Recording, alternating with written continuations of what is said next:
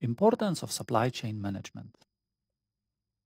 Why is supply chain management so important?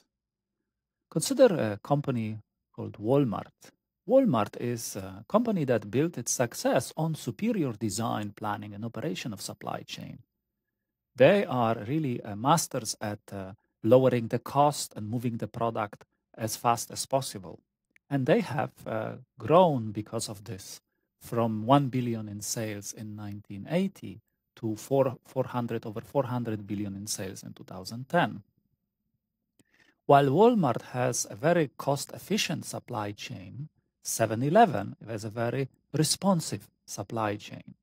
They specialize in different type of sales. They have stores very close to customers, very small, utilizing the space very efficiently, yet providing the products that the customers are most likely to need. And so they have a very responsive replenishment system. Right? So their focus is not on the lowest cost, but much more responsiveness. Again, their revenues have grown tremendously over a few decades. Webvan is another example of a company that actually was started and was very popular for a short time. The idea was to deliver groceries to your home. However, unfortunately, it didn't succeed. Somehow it couldn't figure out how to turn inventory fast enough and make enough money. And then it folded in 2 years after its initial success and growth. Borders is another company, a well-established company, that failed to compete with Amazon on mainly, we could say, supply chain. It was when Amazon opened and started delivering books online, selling books online, Borders experienced a big decline in sales because it couldn't compete with Amazon. Amazon could provide books at much lower prices and provide much wider range of books than Borders ever could in brick and mortar stores.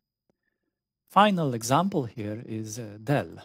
Dell is a company that sells directly to customers its computers and provides other services.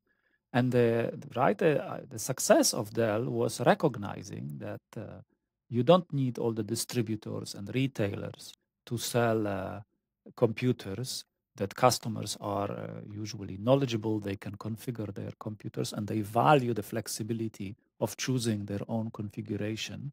And Dell can then build those computers, and rather than sell immediately as it is happening in the retails, right? In the retail, you go and pick up your computer. On Dell website, you have to wait a few days or even weeks to get your delivery, but customers are willing to wait if you can provide them the configuration they choose, so some kind of customization at a reasonably low cost. So these are all companies that were greatly affected by supply chain management, either in a very positive way or in a negative way when they failed to compete successfully.